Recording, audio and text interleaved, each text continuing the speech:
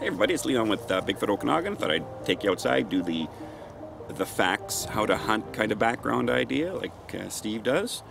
I do a little different things than what Steve does though, is I actually vet out if I get a report that comes in to make sure it's true, so you guys at home who are watching know it's factual. So this is what came in on Castanet News, and it was done up by, I believe it's Rob Gibson, and he's the reporter who actually did up the report on the whole thing. He's a great guy. His investigation skills are, in a way, put Bigfooters to shame. And I'll explain that in a little minute here. So anyways, I'll read you the report so you have an idea of what had happened here. And it says, Kelowna man believes he has proof that a Sasquatch is real. Roy Watson lives on June Spring Road in East Kelowna and recently posted a photo of a 6-inch wide footprint. Be careful out there, East Kelowna. Had some possible Sasquatch prints in my yard this morning. Woke up to my garbage can being torn to pieces and my fence gate snapped. Anyone else come across some sort of animal last night or could identify the print? Totally weird. It is totally weird, and I'll explain why it's totally weird. Watson says the incident had happened on January 19th, and before he found the footprint, he was not a believer. I didn't believe it at first, then I seen the print. It shocked me, and I completely changed my point of view. I didn't really believe before. Okay. Watson says the night before he found the tracks, he heard a loud commotion. The next day, he found the garbage bin destroyed. I'm just as shocked as you. Some people don't believe it, but I know it's real. That's all that matters to me. Him. Since the day Watson has tried to connect up with so-called Sasquatch experts, but the closest person he's gotten to confirmation is from a man named Brian Wells, who studied the prints, said he couldn't confirm they were actually Sasquatch prints, but he's not saying that he ruled it out.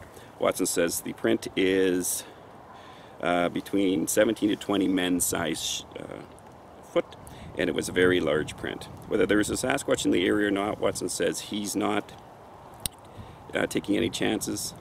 I'm keeping my dog indoors at night now, and I make sure that the doors are locked. So that was what the report was. So of course when that came in, I ended up contacting Rob Gibson from Castanet News, and we had a nice great chat in the morning, and I figured it would be interesting to get a hold of Roy, and so I asked Rob if he wouldn't mind doing it, and he said yeah, as long as you give me an update on what you find and stuff like that. So it was quite fun kind of working alongside somebody who knew how to investigate things.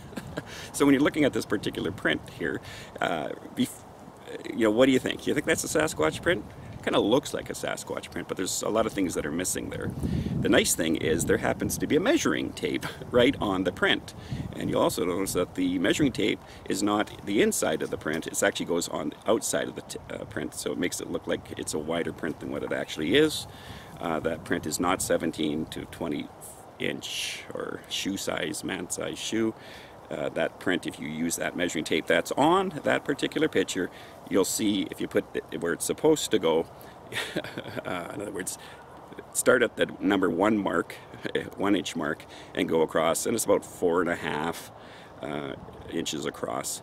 And if you take the measurement again using that same measurement tape, it's about a 10.5 footprint. That's the same as mine. The other thing too, and this is where I give Rob all the credit, he actually did a Google search on the picture, and it turns out it's from a fella. Here's the book here. It's the front cover picture of the guy's book that he did on Sasquatch.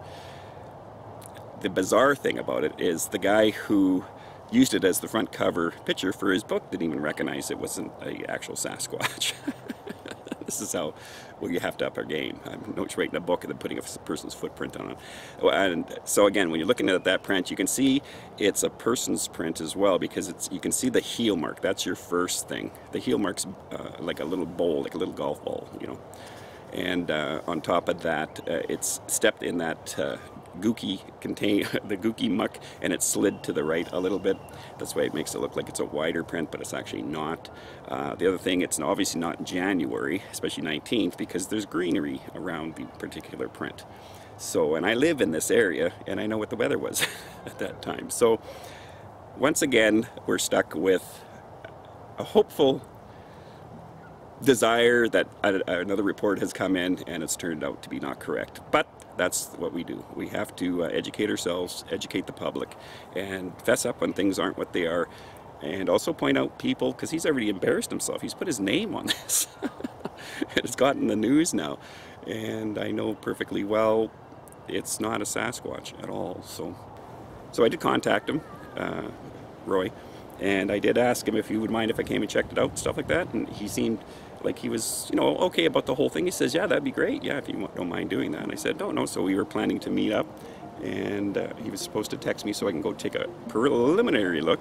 Kind of knew again what it probably was going on there by that time, and he's never got back to me since, at least not since the editing of this video. So it's not a disappointment. You can't look at it as a disappointment, because most of these are either hoaxes, as Thomas would say, misidentification, or it's actually a Sasquatch. Those are the three options. So again, this is just educational purposes. This is why I don't follow How to Hunt. I used to promote him all the time, but he doesn't do this. He doesn't vet any of the stories, so I can't use it as information for what I do and research it, especially in the local area here. So anyways, hope you guys have a good week. Hope this was kind of an interesting little quick video for you, and we'll talk to you soon. Bye.